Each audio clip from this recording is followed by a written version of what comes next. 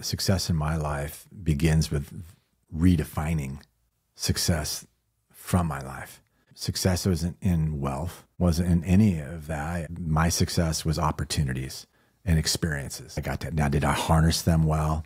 Well, how can I when I'm mission drift, not living the life that I was meant to be and who I was called to be on planet Earth? And that's part of life. We're all on a journey, right? We have an awakening, we figure out who we are. But it was more about opportunities and experiences. And for that, I'm grateful. And I'm writing the commentary on that and understanding, how they apply to my life today and what success means for me today. A lot of tears were shed in the success of my past. But, I believe that God collects those tears in a bottle, and he's going to use those tears to write the very words of your next chapter. I look at those experiences and opportunities for such a time as this, and success to me is, am I loving my family? It just sounds so cliche. The stuff that you don't think about, but does my family feel loved? Those around me, do they feel loved? Or is it just always about me? At the end of the day, success for me is I'm going to put my head on my pillow at night when it's just me and my thoughts and God.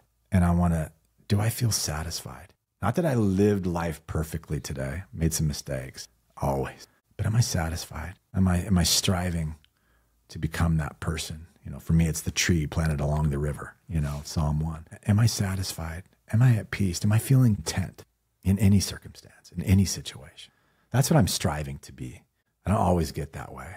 But to me, at the end of the day, that's what I want to feel. That's success for me.